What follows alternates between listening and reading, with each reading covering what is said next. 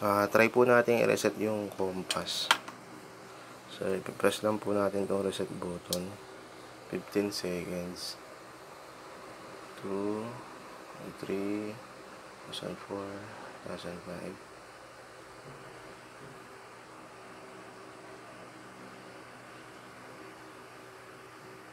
So, mga 15 seconds po yan. Dapat mawawala po yung ilaw dito. Ayan. Ibig sabihin po, nag-reset na po siya. Ayan.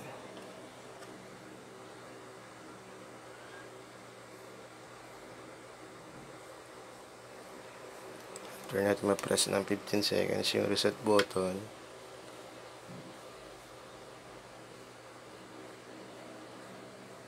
Ayan.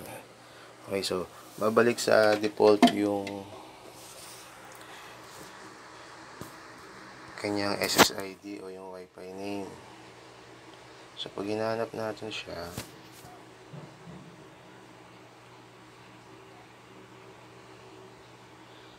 hanapin natin yung ayan, kakaroon dyan ng Comfast.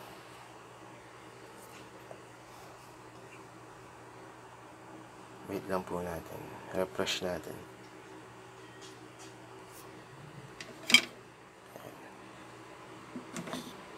Tayo natin hanggang lumabas yung signal ng Comfast. Ayan po. Comfast 9cc8. So, iba-iba po yan. Try natin mag-connect dyan. So, wala siya internet. Diba? Nakalagay internet may not be available. So, papasok tayo ngayon sa IP. Sa default IP ng Comfast. Ang default IP niya is 192.168.10.1. So, papasukin po natin yan. So, type lang natin 192.168.10.1. Okay. So, ayan po yung default. Minsan po naka-Chinese yan. So, yan. Pindutin nyo lang po ito para maging English. Tapos, ang default password niya po is admin. Ayan. So, ito na po yung pinaka-main page ng ano. Then, papasok tayo dito sa pindutin natin to. Tapos, network. Then, wireless. Dito sa advanced settings, check natin yung isolate. Tapos, apply. Wait lang natin matapos yan.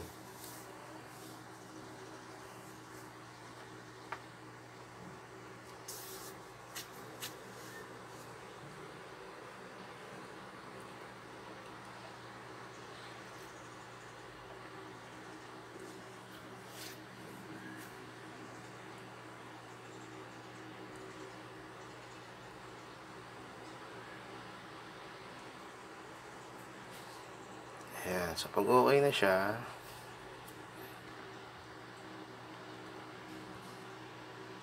okay, so tingnan natin kung hindi siya na-disconnect. Hanapin natin yung wifi. Na-disconnect siya. Connect ulit tayo dyan. Okay, tapos balik tayo doon sa web browser. So, okay na po yung isolation niya. Okay, balik tayo dito sa wizard. Tapos, ang pipiliin po natin dito palagi is yung AP. Switch AP. Click po natin yan. Tapos, set natin itong IP address ng 10.0.0.254. Then, press next. Dito po natin ilalagay kung ano po yung gusto nyong Wi-Fi name. Dapat po walang special character. Then, kung may space, gamitan po natin ng underscore. Ayan po, underscore. Piso. Sample po yan ha. Wi-Fi. Tapos, password, wala na po ilalagay. Then, next na tayo. Ayan. IP address 10.0.0.254. Wi-Fi name, piso Wi-Fi. Finish po natin. So, hintayin lang po natin maging kumpleto yan. Progress bar.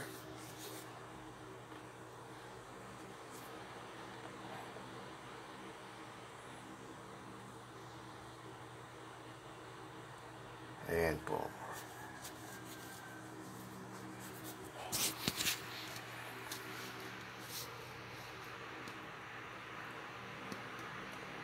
Ayan. So, pag kumpleto na po siya, okay na po yan.